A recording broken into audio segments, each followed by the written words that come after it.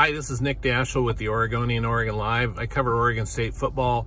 Wanted to touch base a little bit about Saturday's game with the Beavers play UC Davis at Research Stadium at 6 o'clock. Star of the show, probably not going to be the game. It's probably going to be the stadium. This is the first time the Beavers will play a game inside Research since they renovated the west side, $161 million in cost, and I think you're going to be pleased with a lot of the things that you're going to see on Saturday. Between Beaver Street, the new concession offerings, the light show they're able to do, enhance things on the scoreboard, the seating. I just think it's going to be pretty cool.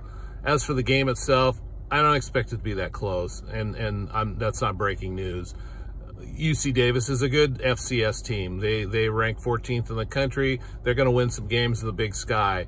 It's just a big difference between a good FCS team and a good FBS team, and that's what Oregon State is. I expect Oregon State will probably play its starters into the third quarter.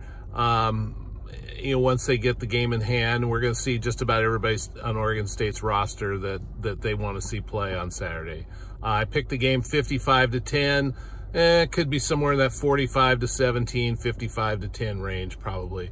But this game shouldn't be close, and the Oregon State will then be looking ahead to their final non-conference game on September 16th against San Diego State. Anyway, if you want to read our Oregon State coverage, you can go to OregonLive.com/Beavers. It's all there on the website. Thanks for watching.